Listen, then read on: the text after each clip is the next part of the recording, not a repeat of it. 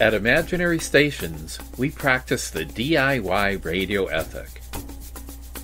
Anyone can make radio happen with stuff just lying around the house. You have your ideas, now get creative.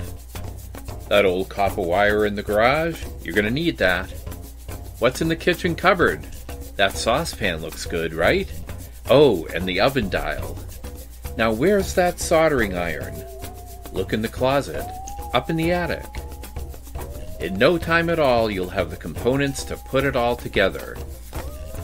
Now set your circular saw to 33 1/3 revolutions per minute and listen to WDIY. More fun than a trip to the hardware store.